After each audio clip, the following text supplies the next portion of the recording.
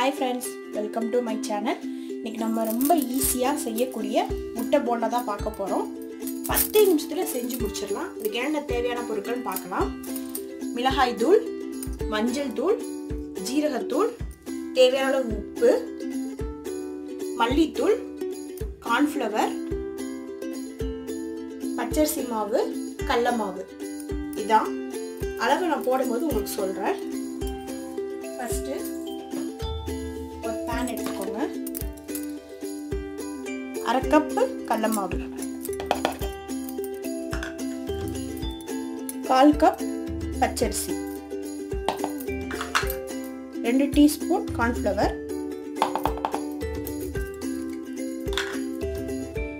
1 teaspoon மல்லித்தூள், 1 teaspoon ஜீரகத்தூள்,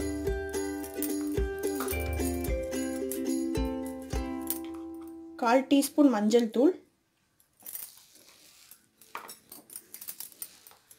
காரத்துக்கேற்ப மிளகாய் தூள்.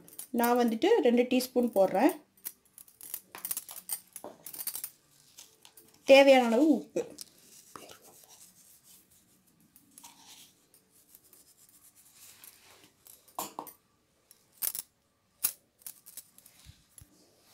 தண்ணி ஊற்றி கெட்டியாக பிசைஞ்சுக்கலாம்.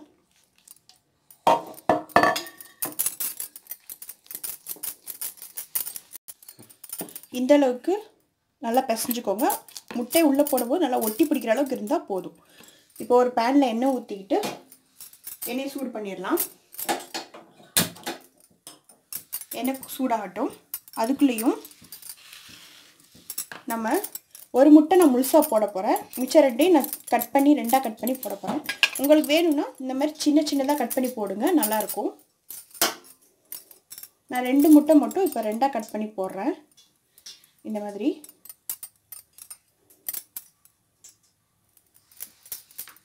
மாதிரி கட் பண்ணிக்கோங்க.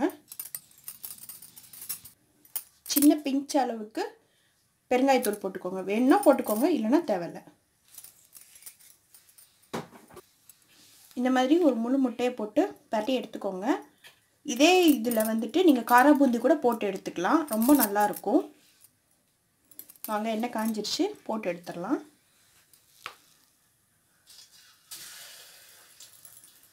கொஞ்சம் மாவு நிறையா சேர்த்துக்கோங்க. இப்போ நான் கட் பண்ணி வச்சுருக்கிற முட்டையையும் சேர்க்க போகிறேன்.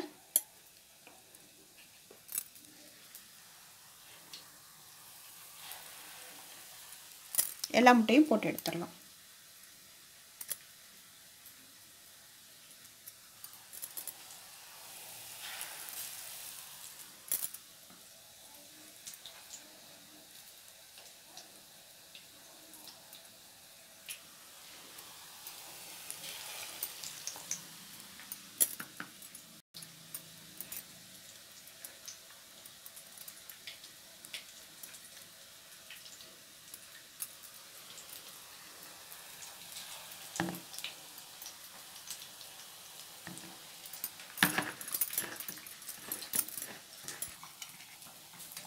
முட்டை போண்டா ரெடி ஆயிடுச்சு. இப்போ வெளில எடுத்துடலாம்.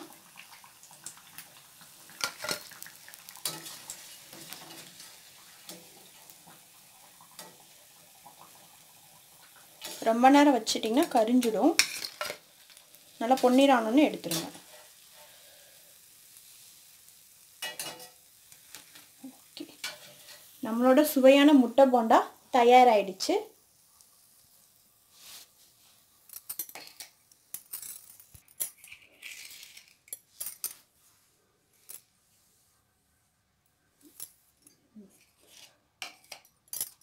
வாங்க சாப்பிட்டு பார்க்கலாம்.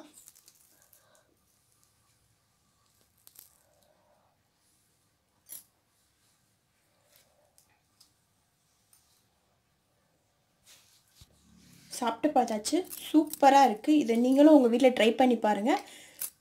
இந்த இது பிடிச்சிருந்துச்சுன்னா லைக் பண்ணுங்கள், ஷேர் பண்ணுங்கள். மறக்காமல் சப்ஸ்கிரைப் பட்டனை ப்ரெஸ் பண்ணுங்கள்.